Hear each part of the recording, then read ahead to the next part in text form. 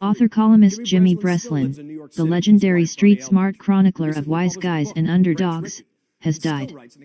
He was 88. Breslin's stepdaughter, Emily Eldridge, said he died Sunday of complications from pneumonia. The Pulitzer Prize-winning author and longtime New York Daily News columnist was one of the sharpest observers of New York City life. A hard-nosed newsman, Breslin also campaigned for office in the 1960s and exposed the city's worst corruption scandal in decades in the 1980s. He once boasted that he was the best person ever to have a column in the news business.